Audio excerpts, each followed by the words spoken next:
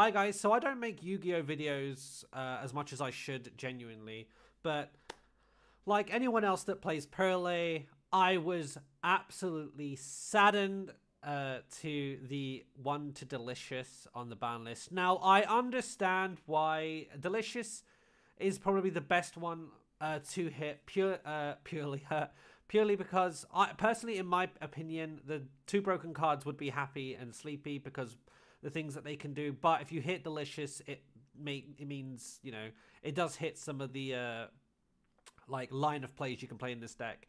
Now, the reason for this video is I played this specific list with the ban list, even though the ban list isn't a thing yet, at my locals, and I managed to win.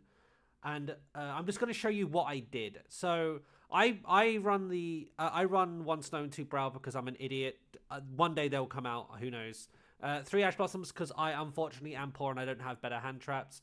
I run 3 of each of the Purrely monsters. 1 draw for this Desert Crossnate because my locals play a lot of draw and lock birds, which suck. Now, as you can tell, there's Regekis in this deck. There's also Evenlies in this deck, and it's like, bruh, why are you running these? I built this deck purely to go blind second, and it worked for me. I beat full power Kashtira with this as well, which was very crazy.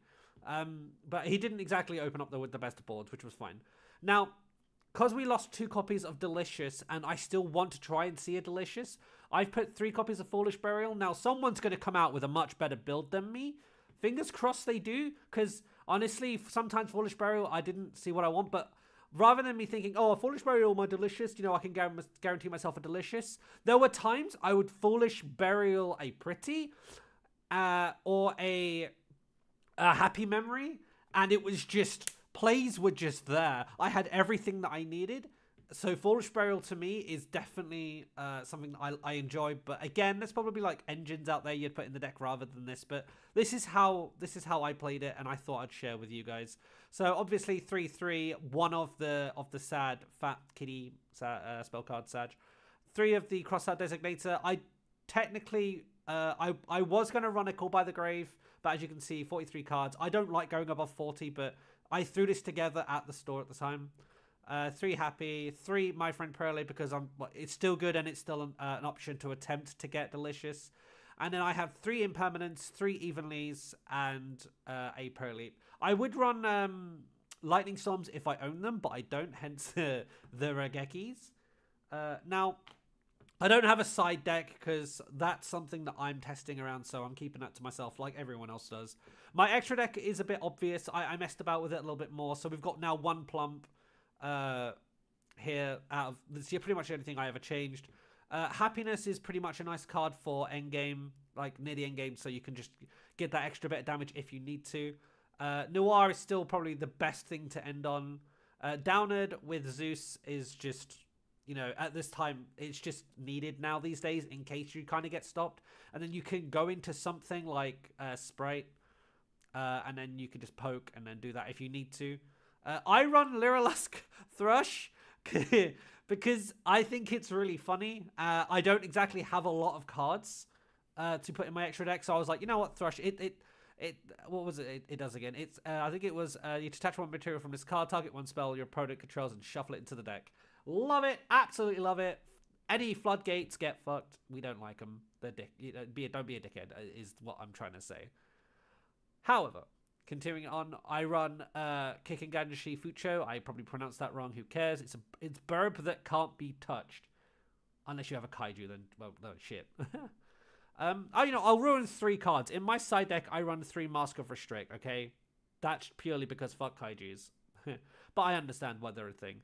Now, again, as I said, I don't have a lot of options when it comes to my extra deck because poor man be poor. I do run the IP Masquerena thing because I used it once. There was a time where I could genuinely do it. It was fine.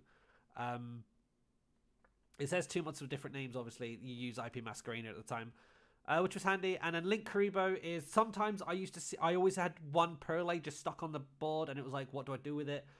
Link Karibo, perfect little option just to throw it out there. It's a form of some kind of protection in a sense, which is pretty nice. So Yeah, that's pretty much it. So it's not exactly the best, oh my god, would someone fix the format for Purrely? It's just how I play the deck. And I haven't seen anyone else put anything out yet, so I thought, you know what, guys? I won a locals with this.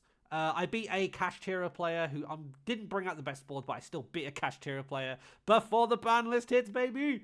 So I hope you guys like this, and before comments go, yeah, I did the ban.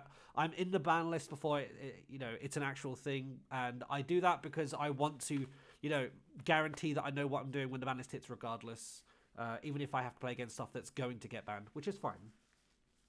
So I hope you guys enjoyed the video. I hope this has brought life to people. I wouldn't suggest building a blind going second Purrely deck, but for me it worked.